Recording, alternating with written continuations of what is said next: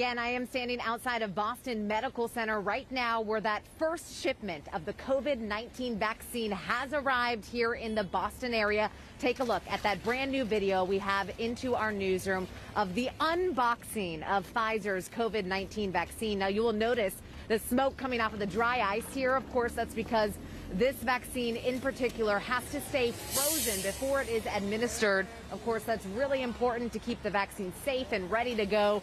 Of course, we are waiting for the first immunization of Americans today, which is expected to happen today. Of course, you are looking at video inside the Boston Medical Center right now showing the unboxing of that vaccine. It started from a Pfizer facility in Michigan yesterday. It hit the air, flew to a hub in the Boston area, and then, of course, now is being distributed across the state to a number of different locations. And many people are wondering, what will it be like to get this vaccine? And doctors are answering those questions.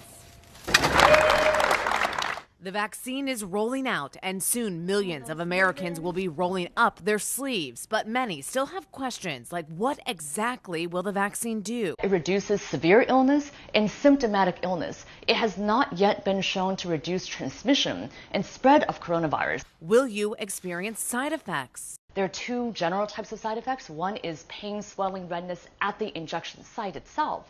And then the other is kind of flu-like symptoms, body aches, fevers, headache, fatigue. They are expected, and they actually show that the vaccine is working.